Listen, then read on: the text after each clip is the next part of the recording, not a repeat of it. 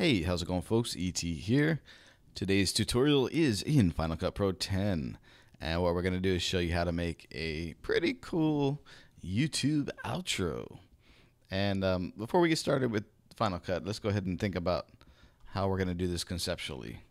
And what I've done is I've actually created an HD image, 1920 by 1080, and I just basically grabbed some carbon fiber image, threw up some text and boxes and a subscribe button here, and then I actually went in and I cut out this middle section here. So where you see gray here is actually transparent, and you'll notice that as soon as we get into Final Cut Pro 10.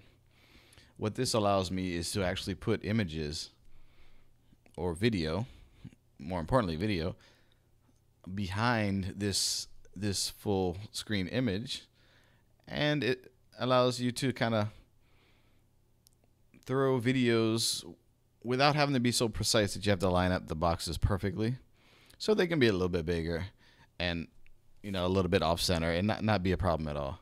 And if you think about it, you can put as many as you want, really. Depends how much time you want to spend on it. But for this one here, I just put last video and then I put random goodness.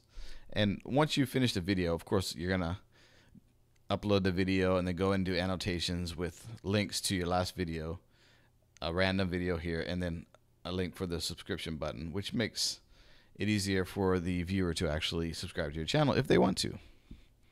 And you can promote your other videos by putting your last and some random or whatever you want to put here. It doesn't really matter. Okay, so without any further ado, let's get into the Final Cut Pro 10 suite here. Make it big enough so it covers the screen. And I've already imported the image itself and a couple of video clips here that I can work with. So what you're going to do is drag in the image to your timeline. And I'm going to do 1080p, 1920 by 1080, 30 frames per second. And what I'm working with here now is 10 seconds. So I kind of want a 15-second, which gives the viewer long enough to kind of watch and read. If you think about it, 1001, 1002, 1003. So 15 seconds is more than enough time for them to kind of have a quick look at those featured video clips and to decide if they want to click on that subscribe link there. Okay, so conceptually, we have this image here with two transparencies cut out in the middle. It's kind of cookie cutters. So we have to put the video below in the timeline.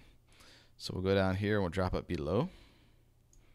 And now you'll notice if we play the clip, actually let me mute the audio so we don't get interrupted. You'll notice, let me bump the size up here too, that the clip is actually covering both cutouts. Okay, so we have our video clip there. Now I want to resize it so it fits only into one window. And you go into your resizing cropping tool and make it smaller. Put it on the side you want. Of course, make it so it fits. And you'll notice that since it's a transparent image, we don't have to be worrying about lining up exactly in that square because we're good to go. We can make it bigger as long as we don't overlap with the other one, or if the other one is under this image in the layers and the slices of the cake. If you think about it, we're good to go. So of course, I don't need it to be that big, so I'm going to feature it with the quadcopter kind of right in the middle. Hit the done button. So now let's go ahead and drop in the other clip we have here. And these are just random clips I picked up in my collection. So gotta get low. Actually make some room here so you can actually see. And I'll shrink this just up a little bit. There we go. Okay, now I can actually dump it down here. And we have our other video, so let's resize that one. Got the full clip. Let's make it fit. And a little bit smaller, I think. A little bit smaller. Center it up. Looking pretty good. Done. And voila. You have yourself a outro video. But I think we need to add a little bit of music to it at least. It's going to be kind of boring, just clips with either no sound or conflicting sound clips. So you want to minimize the sound basically. Of course, you can use your creative freedom. One of them could be muted. One of them could be audio on. Up to you. Use your imagination. And let's just grab, I got a little music clip here that I grabbed from the YouTube audio library. And let's go ahead and definitely minimize. Let me shrink this a little bit so we can fit it all in here. You can see it. There we go. So we have a clip with 2 videos featured, Last and Random Goodness, and we have audio, which you can't hear right now. But let's find a good point to cut it off at. Let's just cut it off right about here. Let's shrink that clip.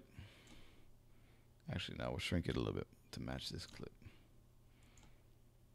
And ideally, you want clips long enough to make it through the length of the outro that you actually want. Cut this song off here. Delete the excess. Then I'm gonna fade in, fade out, and now we have something that's more like it. There we go. Probably for aesthetics, I would have had a clip where the actual quadcopter took off more at the beginning instead of just sitting there for half the clip. But you know, that's a style thing, I guess we can mess with. I'd probably have it start right here, you know, right when it's taken off so people could see it.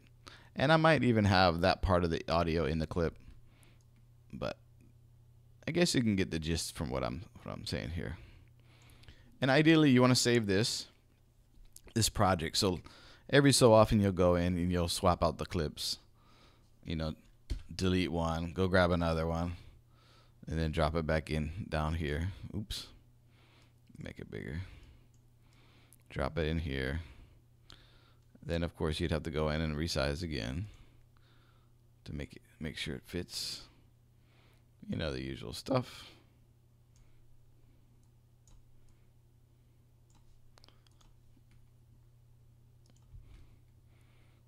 Of course, that's the same clip, but you get the idea, yeah.